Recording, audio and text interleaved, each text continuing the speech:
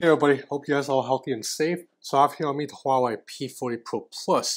So if you watched my review of the Huawei P40 Pro about 2 months ago, you may remember that I was able to get Google apps running on that phone via a hack.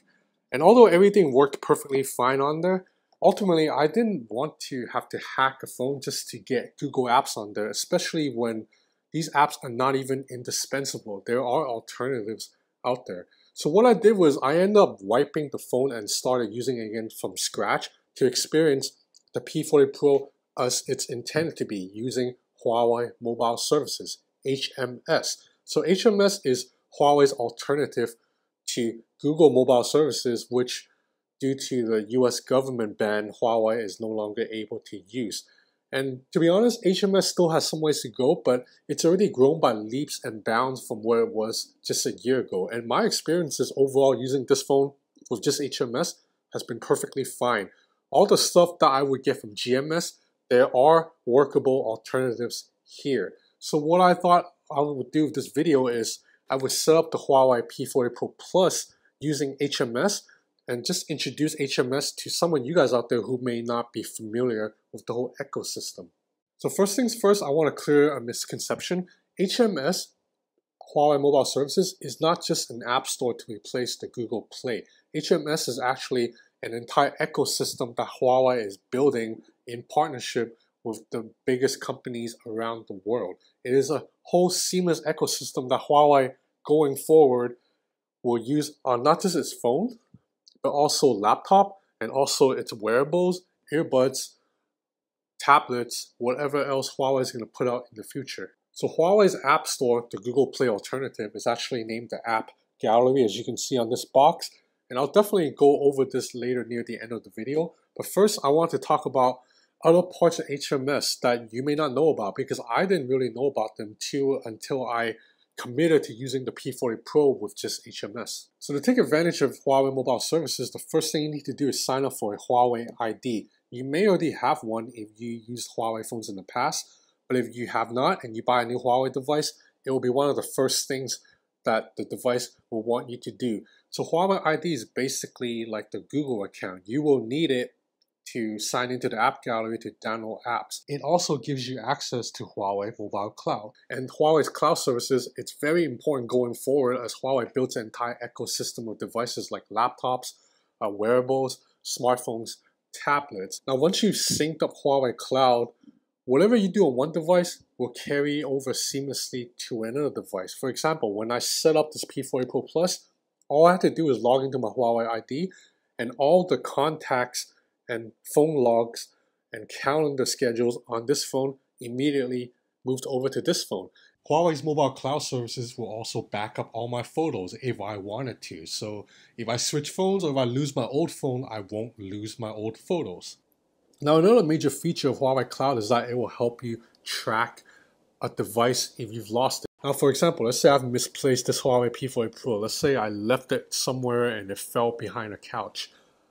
On the Huawei P40 Pro Plus, I just have to go to find my phone and I can locate this device. And then after that, I can play a sound to have it ring. And then I'll probably be able to find it if it's in the same room as me and it's ringing.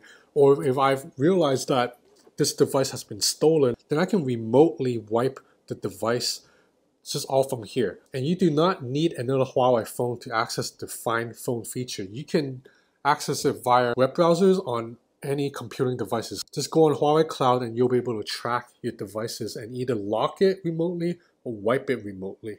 Now let's look at other HMS services. So two services that I didn't even know Huawei offered until I started using the P40 Pro with just HMS is Huawei Video and Huawei Music. Now I've seen these apps before, but I thought they were just standalone media players. I thought Huawei Music was to let you play MP3s that you download to your phone. But no, turns out there are a lot more. These are standalone streaming platforms. So Huawei Music, it's kind of like Spotify. Huawei Video, it's kind of like Netflix, but a little bit more. So we'll look at Huawei Music first. Huawei has already partnered with the biggest record labels in the world, including Universal Music, Warner Music, and Sony Music. So just about all the musicians that I listen to, such as classic rock like the Beatles, to 90s pop punk like Green Day to 2000s New York rock like the Strokes, they're all on here. Even a lot of the modern day stuff that I don't really listen to, but I know all the cool young people listen to, like Billie Eilish, is on here. And also this musician, XXX Tentacion. I don't even know how to pronounce his name. I don't know who he is, but I'm pretty sure his stuff is highly popular with young people today. Oh, and for K-pop fans, BTS is on here too. So the app interface is pretty simple. You have a giant album cover right here with controls down below, and all the features that you'd expect from a music streaming platform, like ability to stream high quality audio or download audio for offline play, are all here. Now you do have to buy a subscription to use Huawei Music, but right now if you purchase a new Huawei phone, you will get 3 months free subscription to Huawei Music with no strings attached. Now next up, let's look at Huawei Video. This is basically half Netflix, half free streaming services. So all the major Hollywood movies that I can think of are already on here, like Hustlers, Knives Out, Parasite. But Huawei is doing a little bit more. Huawei is not just focusing on the big name movies, internationally famous movies. Huawei is focusing on what it calls a global approach. That's half global, half local. So that means Huawei is covering the global end. All the big Hollywood movies are here, but also Huawei is focusing on the local market too. So here in Hong Kong, TVB is the biggest television network in Hong Kong. Everybody watches TVB. So Huawei has partnered with TVB. If I go to the TVB channel right here, I can stream TVB shows. And not just the new shows playing right now, but also the classics like this one, The Greed of Man. I actually grew up watching this as a kid, and now I can stream it on my Huawei P40 Pro Plus anytime, anywhere. So Huawei is taking the same local approach with many other countries all around the world. So with Germany, Huawei is partnered with ZDF. They are the national broadcaster of Germany. And then in Spain, Huawei is partnered with Rakuten TV and Filmin. They are both online streaming channels. And then with Russia, there's Migogo, H Plus in the Middle East, and obviously in China, every video streaming platform, every television network is going to be working with Huawei.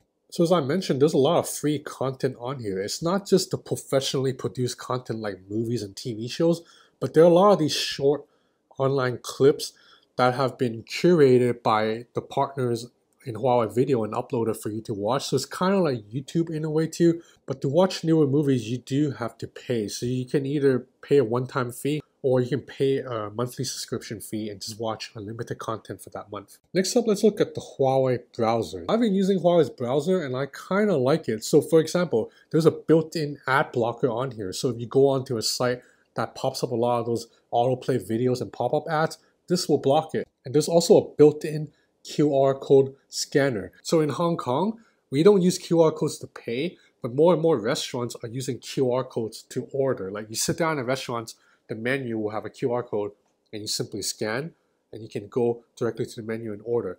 Now with many other phones, I have to download a specific QR code reader, but on Huawei Browser, there's a QR code reader built into the browser. So it just requires me one tap, scan the QR code, and since I'm already in Huawei's browser, it will immediately jump into that website the QR code is directing me to. So another useful feature of the Huawei browser is you can block images. Once you've turned that on, when you load a website, it will only load the text, no photos. So this is very useful for people with data plans that maybe they have a very low data plan, or people living in countries with really slow internet. Finally, let's look at the App Gallery. This is Huawei's app store, the main hub through which you will get all your apps. Now, according to Huawei, there are already 400 million users of the App Gallery, which makes it the third largest app store in the world, and app selections are growing by the day.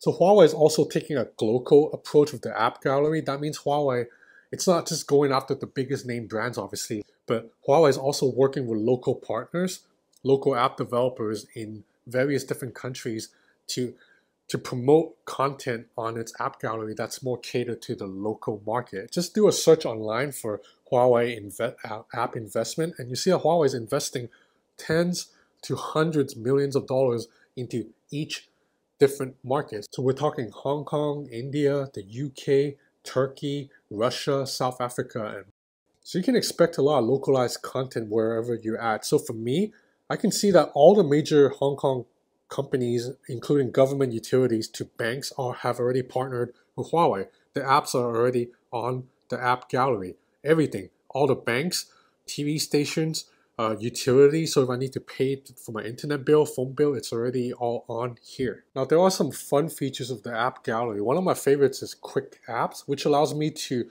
run a web version of an app without needing to install that app first. So right now, most of the quick apps are games, but there are some useful utility apps such as Navy Time. Navy Time is an app that Japanese people use to map their commute. They're really easy to use, and the App Gallery even allows you to set a shortcut to quick apps on the home screen. So you just have to tap on that icon, immediately jump into where all your quick apps are stored. Now speaking of mapping, Google Maps actually still work on this phone and any other Huawei phone without GMS, but there is already a really good alternative in the App Gallery. It's Here Maps by WeGo Maps. Now they're not as famous as Google Maps, but they are actually the second biggest map makers in the world right now. They've been around since 2012. If you are a user of Nokia phones and BlackBerry phones, you might have heard of them. And the mapping system of Here Maps is really good. At least here in Hong Kong, it provides all the relevant information that I would need, including routing my commutes, like showing me the buses that I need to take or the train schedules and all that. And obviously, Huawei is a major company, so they take privacy and security very seriously. So the App Gallery has been certified safe and secure by several international security committees. Now, like I said, I've been using the Huawei P40 Pro with HMS only, and the experiences has been pretty good. It hasn't been perfect. There is still some ways to go for HMS to get to as feature-packed as what Google or Apple is offering. But if any company has the resources to get there, it would be Huawei. So that's about it for this video looking at Huawei Mobile Services. I'm going to have more content on the Huawei P40 Pro Plus coming very soon, so stay tuned if you're interested. Thanks for watching.